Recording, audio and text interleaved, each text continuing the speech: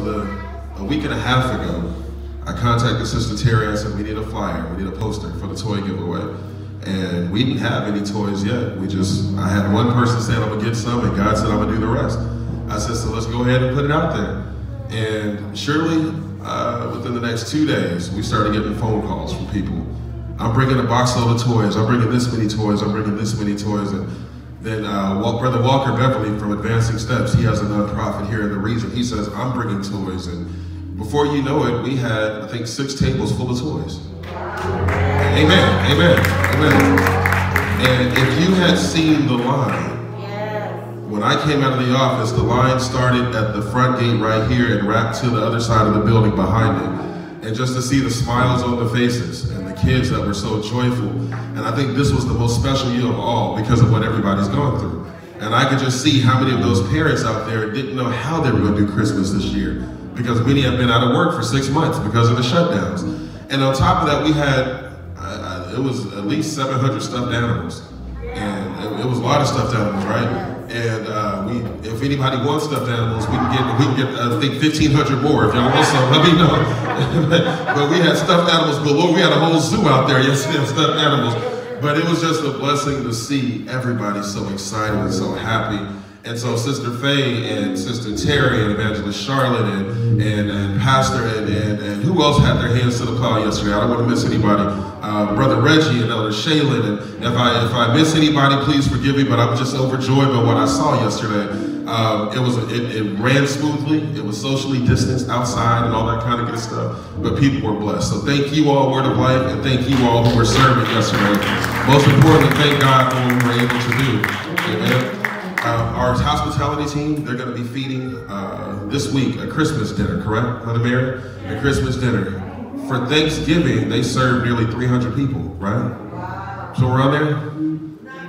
Not quite. I'm thinking between the food boxes and the meals, so something. Yeah, okay. So for Christmas, you can expect them to have quite a bit of hungry people there. Let's keep them in prayer. And if you have a minute to go down and volunteer, or maybe go down just to meet some cool people, it's on Tuesday, right?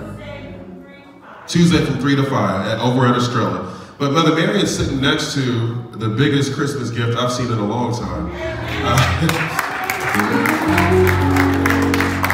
Last week, her daughter-in-law was here, and I said all the way from Hawaii, Mother Mary's daughter-in-law is here. And I said her husband, Mother Mary's son, can't be here. He's on duty. But I saw a Facebook video where he surprised her at home the other night. And Brother Tyler is here with us today. God bless you, man. Good to see you. That is hope. I call him hope. One day I saw him jogging down the street. His thighs are bigger than my shoulders. That doesn't make no sense. So, man, Merry Christmas to you. Good to see you, man. Good to see you. I want to make sure I don't miss anything. This Wednesday, our own Sister Lisa Walter is having surgery. If you don't remember who she is, she's the lady that sits in a wheelchair normally over on this side. She hasn't been here since the pandemic started because of her health, but I got a text this morning. She's having surgery Wednesday, so let's keep her in prayer. Let's go to Ephesians 2. Ephesians 2. Ephesians 2. When we get there, we're going to chapter 1. And we're going to go down to verse 10, 9 or 10. You don't have to say anything to your neighbor, just repeat after me. When you remember who you are, when you never forget who you were, you can't help but praise God.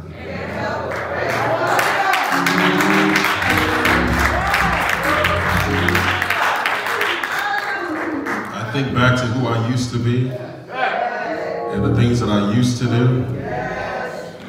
And I tell stories, and Elder Franklin and I have been talking about some old memories. We were talking about some old college memories, and I told him, I can't believe that A, I'm not in jail, dead, something, and I can't believe that he actually chose me to preach his gospel with all the stuff that I did. And so when I think about it, when I remember who I am, and I think about who I was, I can't do nothing but thank God for that. Anybody have that testimony where I just look back over my life and I said, thank you, Jesus? I may not be where I want to be, but I'm so glad I'm not who I used to be. Anybody have that testimony right there? Looking back over photo albums and memories and thoughts, and I'm just sitting there realizing how good God has been just to me alone. And I know that if he's been good to me, he's been good to some of y'all. And I just believe that if we had took time to have a testimony service, there'd be everybody in here testifying to the fact that God did something miraculous just to change your life. And so I want to read this passage of scripture from Ephesians chapter 2. It says, once you were dead because of your disobedience and your many sins. You used to live in sin just like the rest of the world, obeying the devil, the commander of the powers of the unseen world. Let's skip down to verse 4. But God so rich in his mercy, and he loved us so much, that even though we were dead because of our sins, he gave us life when he raised Christ from the dead.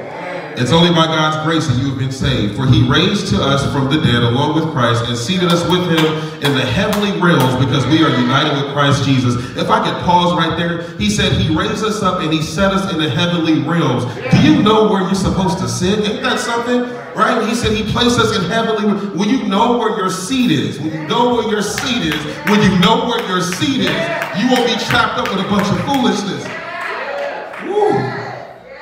Verse 8, God saved you by his grace when you believed, and you cannot take credit for this. It's a gift from God. Salvation is not a reward for the good things we have done, so none of us can boast about it. Listen, Paul was writing this church to the church in Ephesus, the book of Ephesians. And this is one of Paul's few letters where he wasn't writing to correct anybody, or put anybody in their place, or teach against false doctrine. He was really writing to encourage this church. And today, when I said, when you remember who you are, you think where you came from, you can't do anything but thank God. This is to encourage us because we have been beaten up too much this year. Yes, sir. I'm not going to even stand here in front. I am worried about my colleagues that are pastoring and that are leading ministries and their mental health, because this vocation has been attacked all year long. Either you don't open up or you do open up. Either you wear a mask or you don't wear a mask. If you wear a mask, you don't have faith. And if you do, we've been attacked all year long. Where is the pastor? How come the pastor ain't called to check on me? And ain't nobody called to check on the pastor. We're all dealing in the pandemic together. And I can tell you, we've been beat up all year long. But I know it's not just the pastors. Some of you have been beat up all year long. And God said, no, I want to encourage the people to know that although you've been beat up, you're still favored by me. Although you've been beat up, you're still sitting in heavenly places with me. Although you've been beat up, you still have my grace on your life. As a matter of fact, you've been beat up, but you survived it because of the hand of me that is on your life. And so remember where you came from. Remember where you came from. Now I know in a season like we're in, I always say to think back over the things that God has done for you.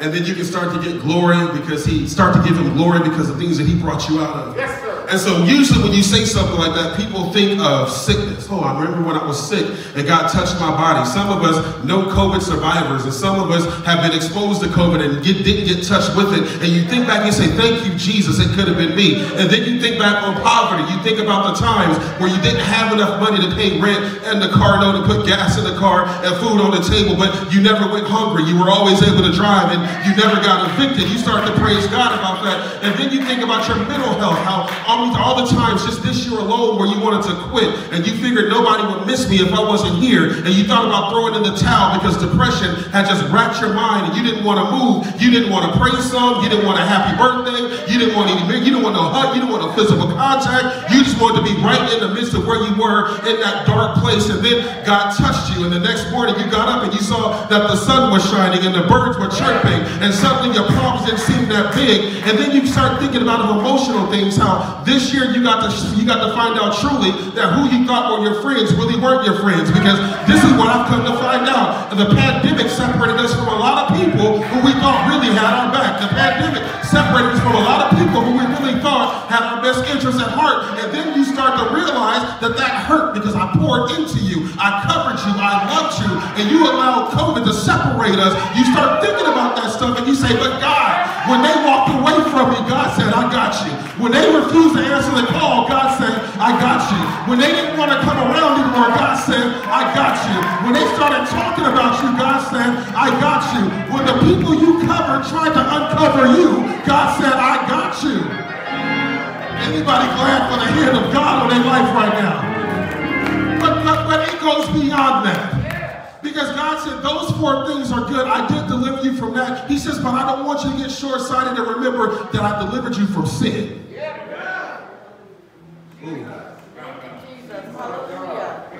We get so saved that we forget that we used to be in sin. We get so holy and have so many titles and degrees behind our name, and we forget that God delivered us from something. Oh boy. Oh. I'm afraid I might have to start the car because I'm going to run out here in a minute. But we get so highfalutin that we forget that God delivered us out of something. Yes, you, and me. We were all a wretch undone. God found us in some stuff we had no business doing. Okay, watch this. Get to the text. Paul said this. He says, Paul says in verse 2, verse 3, all of us used to live that way, following passionate desires and inclinations of our sinful nature. Remember, Paul said in Romans 16:26-23, the wages of sin is what? Yes, God healed my body. Yes, God touched my mind. Yes, God comforted me when people walked away from me. Yes, God touched my mind when I was depressed. But more importantly than all of that, he saved me from dying in sin. Woo, that's enough. See, this is the problem. See, we've minimized that miracle by itself because we want to praise God for the new car. We want to praise God for the new boo. We want to praise God for the increase in work. But when was the last time you just stopped and gave God a praise simply because he saved your soul from hell?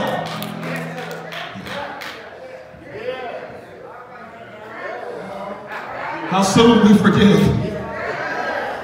Paul said to Corinthians, that's 1 Corinthians 6, verse 9, he says, don't you realize that those who do wrong will not inherit the kingdom of God? Yeah.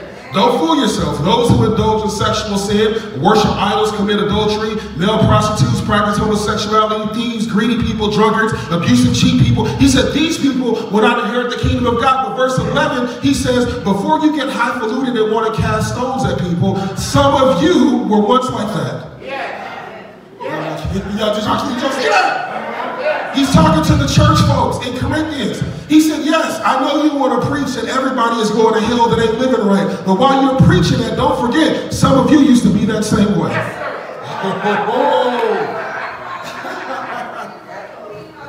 And so we get so highfalutin because we've been delivered for 2, 3, 4, 5, 6 years. We forget that we used to be that way as well. But when you really wrap your mind around the fact that he saved your soul, you really don't have any room to judge anybody. When you really wrap your mind around the fact that he saved your soul for the mess that you were in, you really have no room to look down on anybody for the mess that they're in.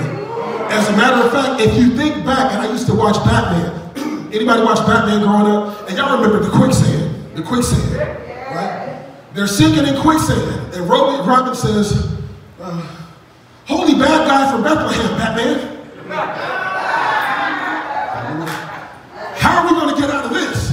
And they're sinking in the sand. And we're laughing, but if you think back to what God rescued you from, whatever the lifestyle was, whatever the choices you were making were, you were literally sinking in quicksand. And it wasn't but the grace of God that reached down and picked you up and pulled you out of that thing. And this is why you always have to remember who you were. Because if you remember who you were and you celebrate where he brought you from, you won't get highfalutin and start looking down at people because they're in the same mess that you were in. Do you not realize that the reason people won't come to church is because they're afraid that we're going to look down on them? Why in the world do I come to church smelling like weed and all they're going to do is tell me I don't belong? And usually the person who's telling you don't belong was just smelling like weed 2 weeks ago.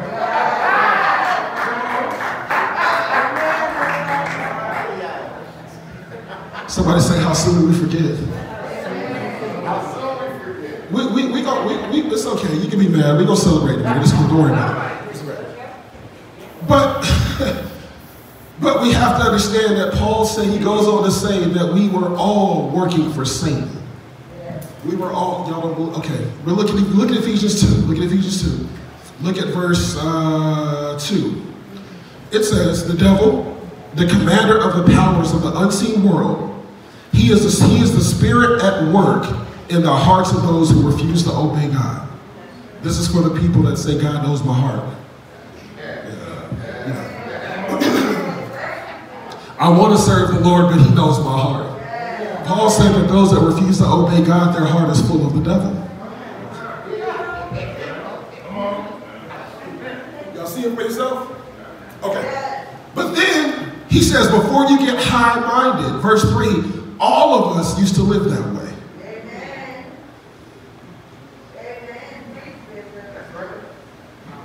So why is it in the church, the one place where everybody should be understanding of a person that's struggling to overcome something? Why is it that the church is the most judgmental place of all? I got to the point where I was almost afraid. I'm not talking about here. I'm talking about other churches I was a part of. Got to the point where I was almost afraid to invite somebody to church. Because here it is, I'm trying to welcome them in and introduce them to a Savior who will meet them right where they are, touch their soul right where they are, and allow the Holy Spirit to wash them with the water of the Word. But I was afraid to, because I just felt like before they could get the Word, they had some eyes staring at them. Before they could get the Word, they had somebody talking about it. And this is why I used to say when we first put at this church, if Sister so-and-so walk in here and her skirt is too short, the first thing you should do should not be go put a sheet on her. How about you ask her how she's doing? How about you love on her right where she is? Are y'all hearing what I'm saying? Don't worry about my voice, it'll be fine. I want us to really recognize the fact that God is saying in this season, if we're going to really celebrate Jesus, let's celebrate what he really did for us. Not just the things that we celebrate all year long. Celebrate the fact that he saved our souls so we can be a blessing to others. I just don't remember the last time I heard somebody say, "Ooh, thank you, Jesus, because I was about to die in sin and you saved me." Yes, sir. Think about it. When was the last time you said it? I've heard, "Thank you, Jesus, I got approved for the loan. Thank you, Jesus, he touched my body. Thank you, Jesus, I got the increase at work. Thank you, Jesus, I beat the DUI case. Thank you, Jesus, I didn't go to jail. Thank you, Jesus." But when was the last time you yourself said, "Thank you, Jesus, for coming so I wouldn't die in the sin that I was in"? Paul said, so remember who you were and what he did. But then Paul also says, remember how much he loved you. Look at verse 4, Ephesians chapter 2. He says, for God is so rich in his mercy, he loved us so much that even when we were dead because of our sins, he gave his life and raised Christ from the dead. Now check this out. He said God loved us so much that even though we were dead, he sent Christ. Do you know how hard it is to give somebody a gift that you know ain't going to do right in the first place? Let your child who gets straight D's every year and every semester come to you and say, I want a car.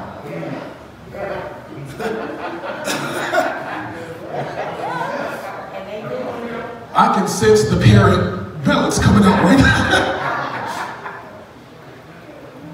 Let the person who you know is strung out on crack come to you and ask for $5 to pay their rent. You're going to look at them like, no, because I know what you're going to do. I'm going to bless you, I'm going to give you this gift, but I know you're not going to do right with it. God loved us so much that even when we weren't doing right, he still gave us a gift. You don't, okay, because they don't believe me. Let me read it a little bit further. Let's go to Romans 5. Let's go to Romans 5. Where is Romans 5 and 8? God showed his great love for us by sending Christ to die for us while we were still sinners. We had made up our minds that we wanted to be delivered from where we were in, but he sent Christ anyway. Could you imagine how much you have to love somebody to give them a gift that you know they're not going to appreciate or really accept at that time?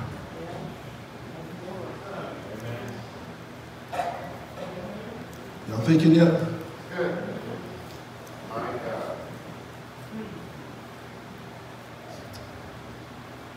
Paul goes on to tell us that to the church people, yeah, he saved us, but we don't deserve it. I think in the church we've gotten so entitled to where we think that we have a market or a corner on God's grace. So much so that we have the audacity to get mad when God blesses somebody who's not a part of the church. The scripture says that he reigns on the just and the unjust alike. Does it not say that? And so what happens is we have the nerve and the audacity to get upset when God blesses people that we just don't like. Y'all see that? Somebody do you wrong and you can't stand to see them. And it's like, God, why are you blessing them and you did me wrong? And God is saying, wait, you don't have a monopoly on my grace. I give grace out however. You don't deserve it either. Okay, y'all just so deep. Is it because it's Christmas week, y'all that deep? Y'all too deep for me. Because I can be honest with you. There have been times when people have done me wrong and I said, God, get them. Get them, Jesus. Woo, make them feel all the pain. Woo, touch them where they at right now because they never should have messed with me. You know? And then the next week I see him skating.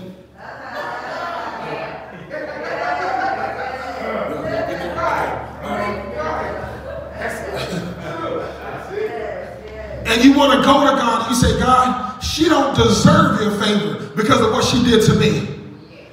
And if you take time to stay at the altar to hear him speak, he'll say, you don't deserve my favor because of what you did to me.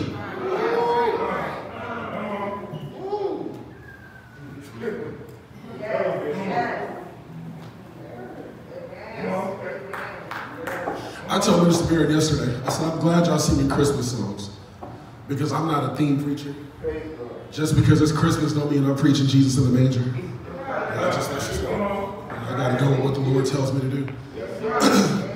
And in spite of the fact that we're celebrating his birth this week nationally and worldwide, we do also have to prepare for the fact that he's sending a new generation into the church as soon as COVID ends. Yes, sir. And how is it that we can pray for increase and not know how to handle increase? There's a story in the Bible where they went fishing. And the Bible says that they were done fishing, and Jesus said, cast your nets to the other side. And it says they put their net to the other side, and they got so much fish that their nets begin to break. What that teaches is, one, that God will send you increase, but two, if you're not ready to handle the increase, you'll lose it all in your nets. So how in the world can we praise God for new souls coming to the church when COVID ends when we don't know how to act right now?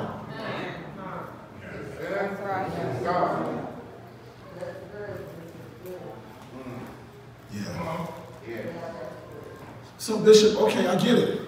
So none of us deserved it. But what separates us who claim to be in Christ from the world then, if none of us deserve it?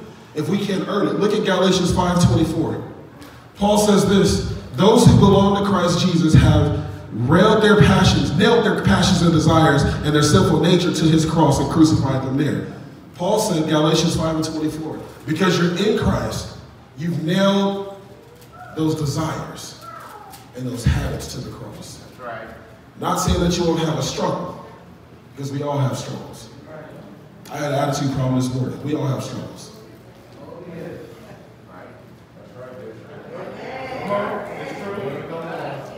Okay, 3 of us got struggles. That's fine. Okay. 3 of us got struggles, and the rest of us are on our way up the King's Highway. I'm not listening. Okay.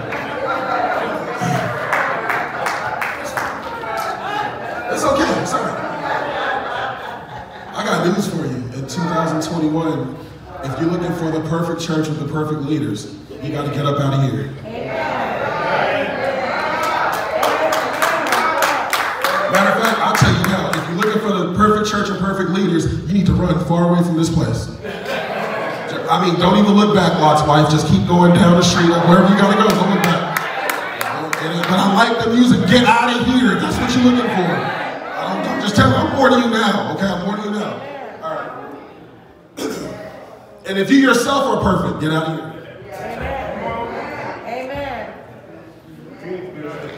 He says that we've nailed our passions and desires of our sinful nature to the cross. What that means is, because I'm in Christ, I no longer desire to do the things that I used to do. That does not mean that I'm not tempted to do them. Can we talk? Can we just be, right? That does not mean that I'm not tempted to do them. And I'll just pick on something that's small. Because I'm in Christ, I no longer make it a habit to cuss everybody out. That does not mean I'm not tempted to do so.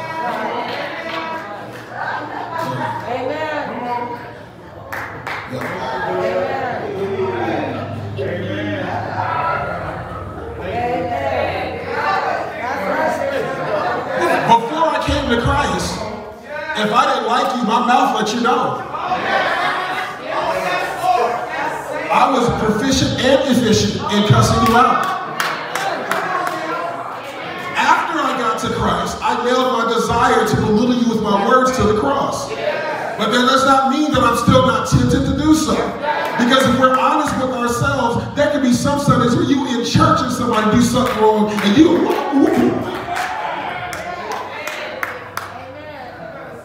okay, I'm gonna show you. You ever been minding your business and you get a text message that just ruins your day? Now your desire to cuss them out is nailed to the cross, but you're still tempted to do it. And if you're anything like me, you so and so.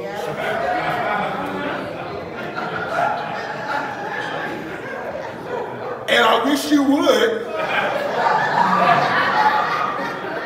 send one more text and we go. The difference between us and those that don't believe, before we hit send, chances are the Holy Spirit is telling us to delete that.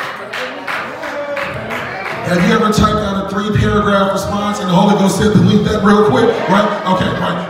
Now, because my sinful nature is nailed to the cross, the Holy Ghost will not let me go out like that. Now, I can choose in my flesh to override the Holy Ghost because the Holy Ghost is a gentleman. He's not going to force me to do anything. But Galatians 5 says that my flesh wars against the Spirit. So when the Spirit's telling you not to cuss them out, your flesh says, go and give it to them. That's what they want.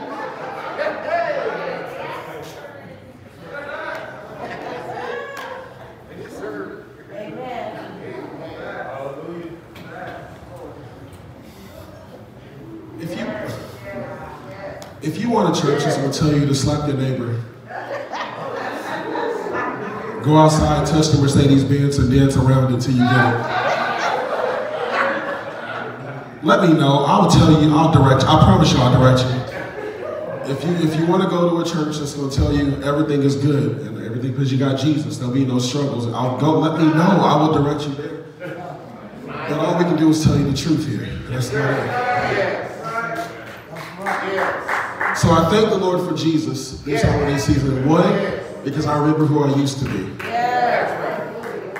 Two, because I'm recognized because of him, I no longer have to go back to where I used to be.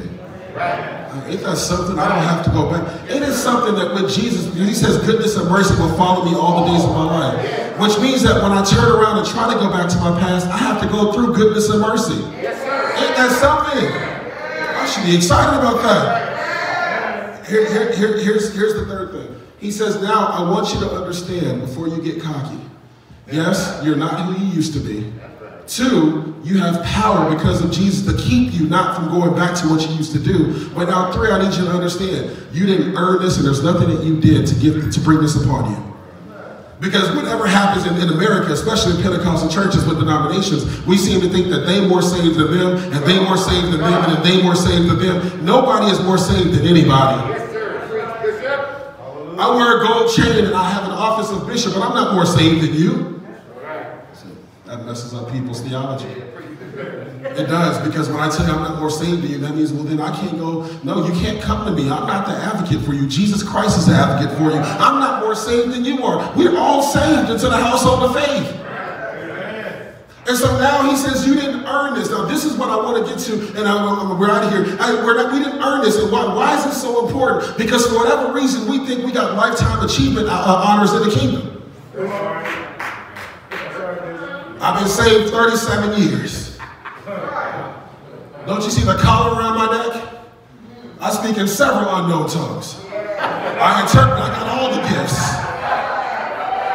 I lay hands on myself and I fall out. Just on myself. Just fall out. That's what I do. I got it all. I'm just super saved, super holy. And what we've done is we've taken our titles, we've taken the miracles that God has performed through our hands, and we position ourselves to be more holy than anybody else. But God is saying, do you not know that I can make a donkey talk? Do you not know that I can make a bush give a sign to something? Do you not know that I can use a stick to part the Red Sea? Do you not know that I can use a stone to slay a giant? What makes you think that you are all that different than anybody else? But this is another denominational issue that we have, and to all my friends from different denominations that don't agree with what I'm about to say. I love you with the love of the Lord, right? Y'all with me? Okay, good, okay. I'm going to read this to you. I'm going to read it first. God saved you, Ephesians 2, verse 8. God saved you by his grace when you believed, and you can't take credit for this. It is a gift from God. Salvation is not a reward for the good things we have done, so none of us can boast about it. You can't earn your way into salvation. If thou shalt confess with thy mouth and believe with thy heart, thou shalt what? Be saved.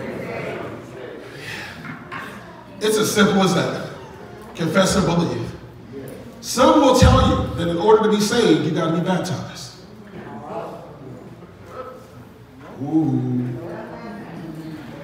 Some will say you're not saved until you go into the water. Rewind. Ephesians 2, verse 9. Salvation is not a reward for the good things we have done. Some will tell you that you're not saved unless you give to the poor. Rewind. Salvation is not a reward for the good things that we have done.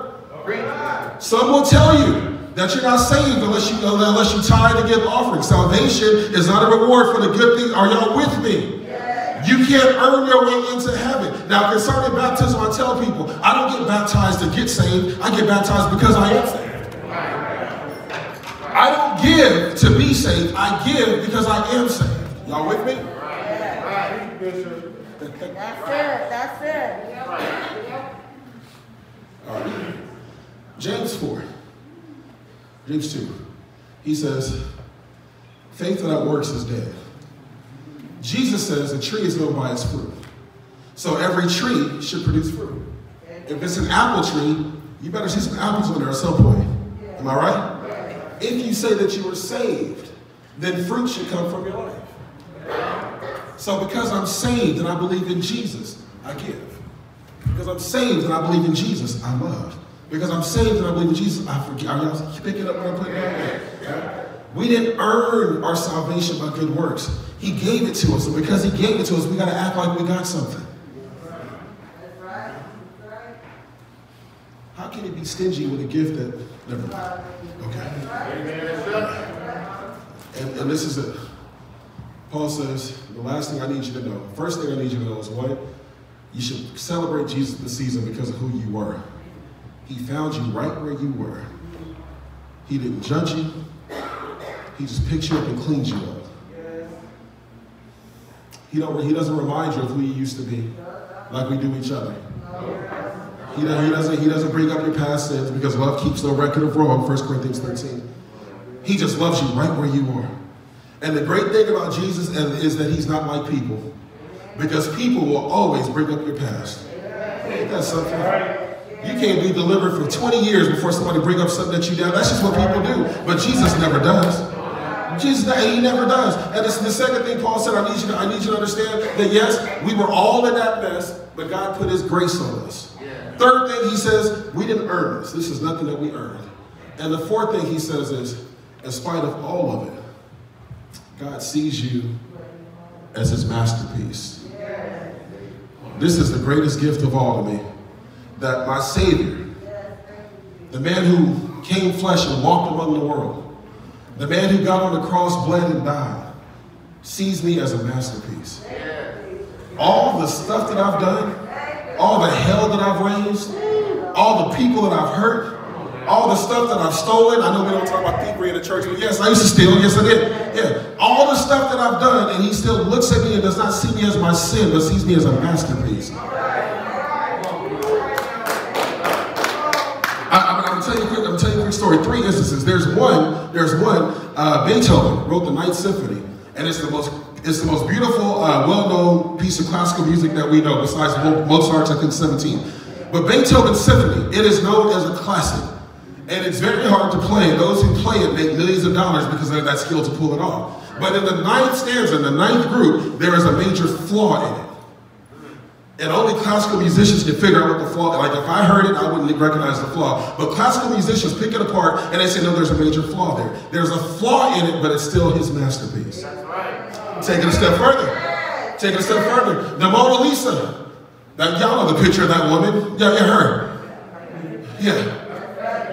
The authentic one is priceless. They can even put a price tag on it. Right. But artists, people who study art said there's 2 major flaws in it. 1, her eyebrows aren't in depth, and 2, she has no eyelashes. The painting has 2 flaws, but it's priceless. It's a masterpiece. Can I take it a step further? All right. I was watching Pawn Stars. Don't ask me why. Just one nothing else on. But there was a man who brought a 65 Chevy pickup into the shop. And it was running. The engine was solid, but it was dirty. It was beat up. Paint had rusted over. The headlights were gone. And he brought it into the shop. And the guy says, I don't know much about Chevy pickups, but I tell you what, I know a guy that does. They go to commercial break. Here comes a guy that knows about Chevy pickups. He walks in. Y'all know him. Yeah, Rick Trailman. He comes in and he spends 20 minutes talking about the Chevy pickup. And he comes back and he says, so what's it worth? He says, well, honestly, in this condition, he said, it's probably worth $350,000. The man got excited. I can get $350,000 for this old beat up truck that was just sitting in my yard that my granddaddy left to me. He says, okay. He says, well, how about this? You said in this condition, $350,000. He said, what if I repainted it, put new headlights in it, and I did all that? He said, that would drop the value immensely. Y'all not getting it? He said because once you take it and try to restore it yourself, he says you're gonna drop the value. You'll probably get $50,000 for it. What am I saying? That truck with its old beat up condition, with rusted chip paint and broken headlights and everything else, had value to it because in spite of the fact that it was broken, in spite of the fact that it was rusted, it still was looked at as a masterpiece. I don't know who I'm speaking to in here right now, but you might be beaten up, you might be broken, you might be limping, you might be frustrated, but God said in spite of all the scars on your soul, all the scars on your mind, all the scars on your body, I still see you as a masterpiece. All around this room, it's a bunch of people who are imperfect. All around this room, it's a bunch of people who life has seemed to deal a bad hand to. All around this room, it's a bunch of us that have made mistake after mistake after mistake after mistake. Bad decision after bad decision. We knew it was going to lead us down the wrong path and we did it anyway. And our faces and our bodies show the results of all those bad decisions. And for some of us, we can't even stand to look at ourselves in the mirror because we don't recognize who we've become because of our bad decisions. But God said, don't you dare try to restore yourself. Leave yourself in the condition that you're in right now. Because as long as you come back to me, I call you masterpiece.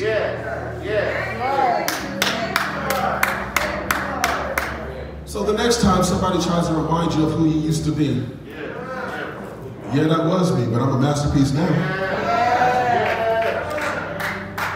Yeah, I did smoke that, but I'm a masterpiece now. Yes, I did do that, but I'm a masterpiece now. Because the moment that you start to celebrate the way God sees you, and you start to speak that over yourself, you're no longer going to condemn yourself for the stuff that you used to do. Who in this year alone have made mistakes that they never thought they'd make?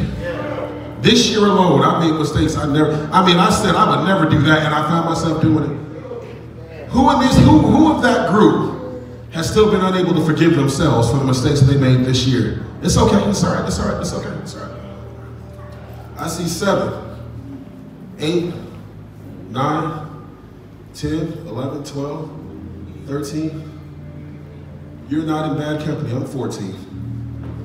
This year alone, made mistakes that I said I would never make. Sat back at the beginning of this year and declared that this was my year. God showed that this year would be difficult, but I've been through difficult times before. I said, this is going to be my year. Sat back and judged other people and said I would never do that. Only to find myself doing the same thing that I said I would never do. The thing about putting your mouth on other people is if you're not careful, you'll end up falling into the same trap that they fell into. Because if you don't know this, try it on the freeway. Your body will take you where your eyes go. And so I spent part of 2019 putting my mouth on the stuff I should have put my mouth on, only to find myself in 2020 making those mistakes. And I promise you, I've had a hard time forgiving myself for the mistakes that I made this year.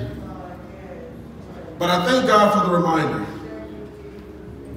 that in spite of the mistakes I made, God still sees me as his masterpiece. And so today, I want to pray release on us 14 that raise our hand. Pray release that when we leave here, we're able to look ourselves in the mirror and say, yes, I did it. I shouldn't have done it. But God's grace covered me even when I didn't deserve it. And now I fully embrace it, and I know that I'm his masterpiece. Father, we thank you for your darling son, Jesus, during this holiday season. God, we know that he's the reason for the season, but sometimes we need a reminder as to what he did for us, truly. God, we thank you that he saved our soul from the pit of hell. He saved us from that lifestyle of sin that was leading us to death. God, we thank you for the fact that he covered us when we didn't even know we needed to be covered. That he loved us before we even truly loved him. God, we thank you for the fact that in spite of all of our flaws, he still sees us as a masterpiece. Now, God, he's done his part. We need to do ours. Lord, before this year ends, we want to be able to forgive ourselves for the things that we've done this year alone that we said we'd never do. We've been ashamed and embarrassed by them. Some of us have thought thoughts. Some of us have said words. Some of us have done actions. And we haven't been able to forgive ourselves yet. But I hear the Lord saying, forgiveness is there because I've already provided. You just have to walk in it. And so, God, right now, we release it unto you. Because we do not want to end this year with grief and regret. We want to end this year with a praise in our belly. Satan, you no longer have us held hostage by the things that we've done. Because one day we're all going to testify to the fact that God delivered us from it. And we no longer hold it against ourselves. God, it's our desire to walk closer to you and be all that you called us to be for the remainder of this year. And we thank you for your forgiveness and your grace. In Jesus' name, amen. Amen. Can I just do something real quick? No, there he is. There he is. No, you good, you good. This brother is anointed like you wouldn't believe. He's anointed like you wouldn't believe. Some of us know him well, others don't know him so much. He's a gifted singer, he's a great musician, he's a great brother. I saw you raise your hand and God just told me to let you know, specifically you, just you gotta forgive yourself. It's over. It's done. It's over. God said, the proof that I've forgiven you is the fact that you're still here. You're still here. But God said, I didn't leave you here for you to wallow in unforgiveness. I left you here to impact the world with your gift. But you gotta let it go. You gotta let it go. You gotta let it go. Sister April, you gotta stop fighting with God.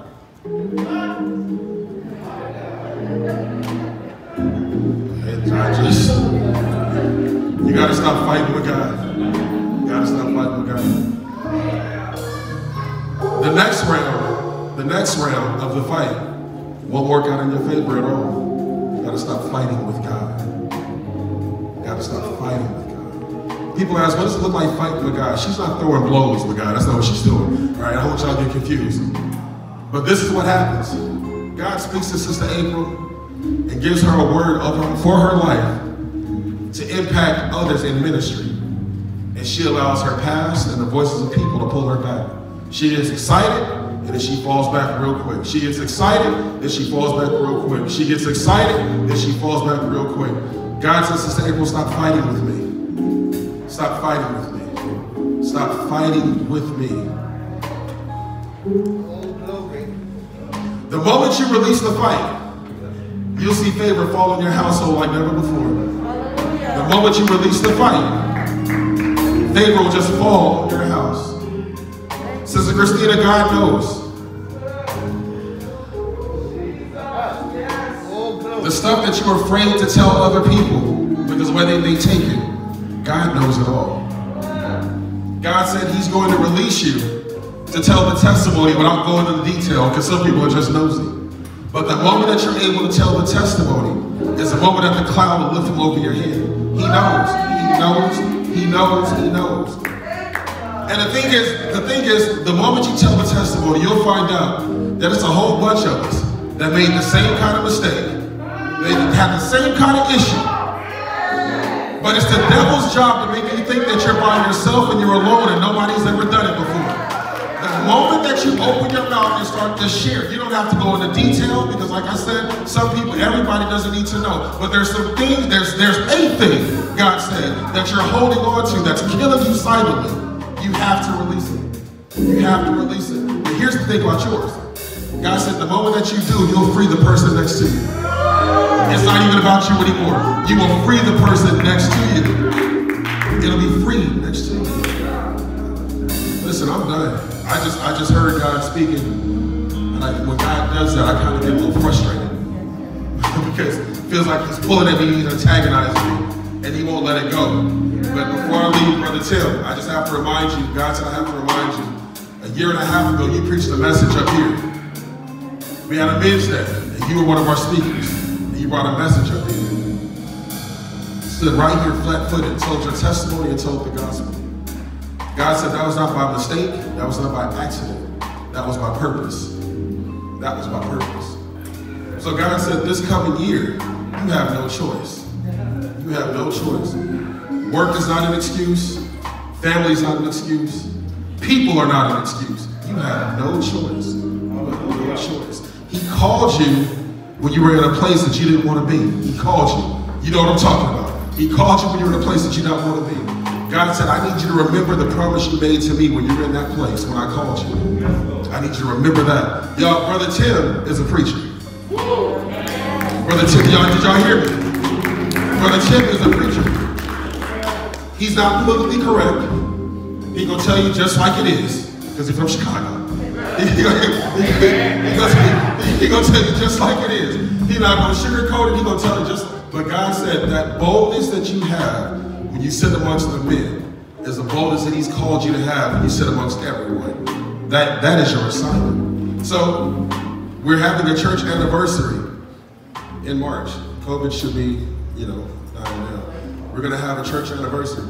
And I want you all to know now, before this year ends, we have 3 that are coming on to our ministerial staff. Brother Tim, all right, Deacon Tommy, Minister Vincent. They're all coming on to our ministerial staff this 2020. I talked to them a little bit, but I need to talk with you. Your mama is waiting on you to walk through that gift. Yeah. I love you. You're ready to go home. But I want us to realize that Jesus is the reason for this season, truly. Truly. So you may not have the gifts that you desire to have under the tree, but Jesus is there.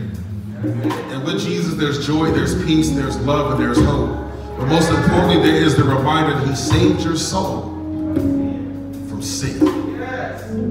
Is there anybody here that's not saved on today? I want to make sure that everybody has an opportunity to be saved. If you don't know Jesus, we want to make sure that you get to know him on today. Is there one watching on Facebook Live that needs to get to know Jesus in a real way? We will call you right where you are, and we will lead you in a prayer to get you saved. Is there one? Is there one? Everybody's in here saying, you know Jesus. If he was to come back within the next 3 minutes, are you sure that you'll be home with him, or will you be on your way to a burning hell? If you're not sure, you need to be saved. So is everybody saved on today? Come on, let's praise God. We're all saved. We're going to prepare our hearts and minds to give right now. I need to see, before we leave, I need to see Minister Vincent.